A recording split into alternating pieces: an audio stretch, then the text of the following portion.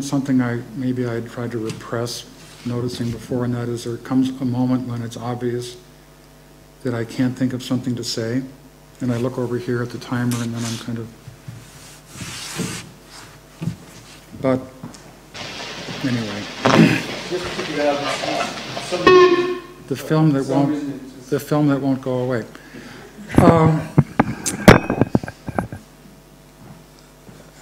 I'll begin with the obvious observation that I'm not the only performer, that I'm the performer on camera, but the camera operator and the sound recordist were both performers as well.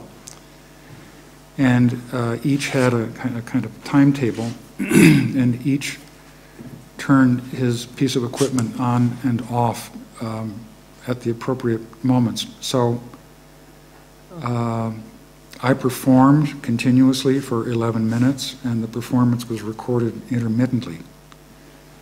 So there was only 200 feet of film in the camera, but the camera was turned on and off, and the tape recorder was turned on and off. And in post-production, I added spacers so that the various units were the correct distance apart from each other.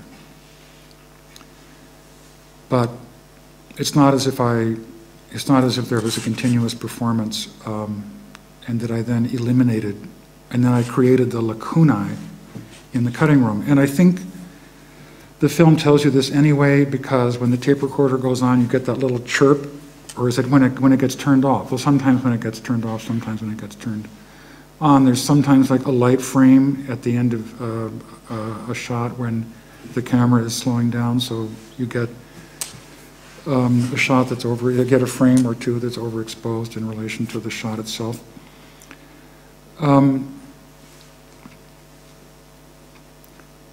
And I think the film offers two different views of the notion of hierarchy or relative importance. And what I say is that I regard sync as the fundamental case. I say that many, many times because I was improvising from notes, and it was always something to say when I couldn't quite think of the next thing to say. So I say it, and the film embodies it by beginning with sync. And indeed, sync is the fundamental case in movies. Not every shot in a feature film is shot in sync.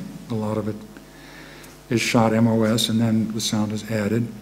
But nonetheless, the finished film, in its entirety, from beginning to end, emulates the paradigm of sync, with the addition of music in almost all cases to double and underscore what we already see in the action, so that movie music, for the most part, is in principle redundant. That's not to say there's anything wrong with it. It's just to say that it simply follows the model of sync, but in a somewhat different register. So sync is privileged, and at the time I made this film, in the world in which I began,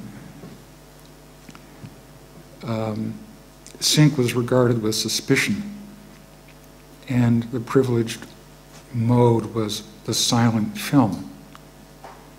And not only that, but there was a privileged piece of apparatus.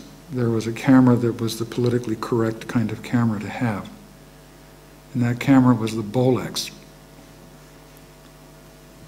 which, I mean, it makes me nostalgic just to even think of a Bolex, which in fact, I mean, Bolexes were made in Switzerland. And if you had a Bolex, it was already a kind of credential. And I never owned a Bolex.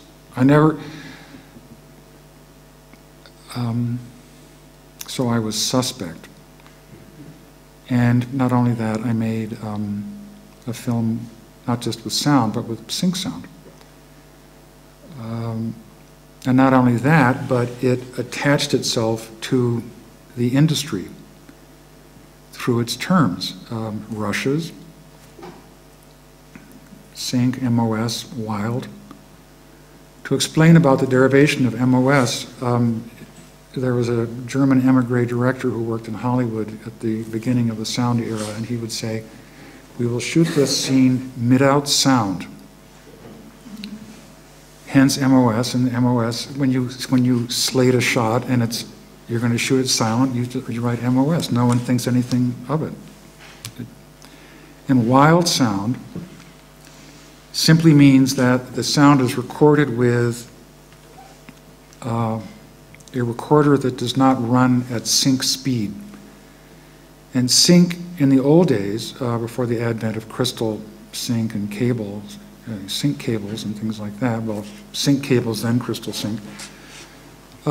Sync was, I'm tempted to say, well, I will say it, sync was something of a miracle.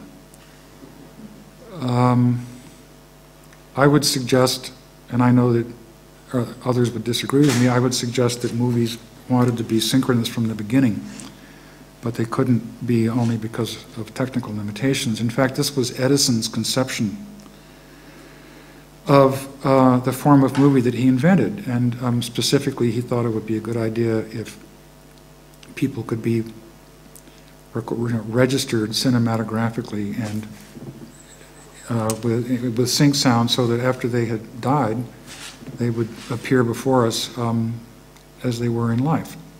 This is what he wanted movies to do. And I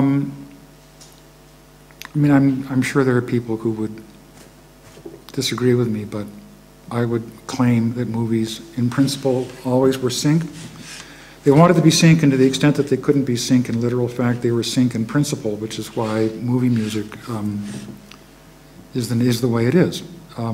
It simply, it tells us in another form what the image already tells us, which in principle is what sync is. I mean, I know there are people who insist on showing silent films silent, and I can be puritanical and narrow in my own way, but I don't think that's correct. I don't think that that's true to what silent films were. But anyway, I made a film that is sync. At least 1/4 of it is sync.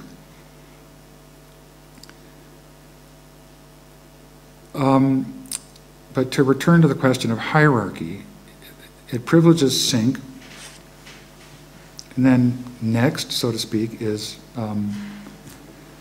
MOS, which is a picture without sound, and so what gets privileged is picture. The two cases that involve picture come first. And then comes wild sound, which suggests that in this, the higher, when you have an order, when you have one thing after another, unless there are things that tell you to the contrary, I think we're put in the position of supposing that the order corresponds to their importance or their significance, so that there's in fact a hierarchy. And then last of all, bringing up the rear, comes the null case, which is the least privileged, except it turns out, I think, to be rather a rich case.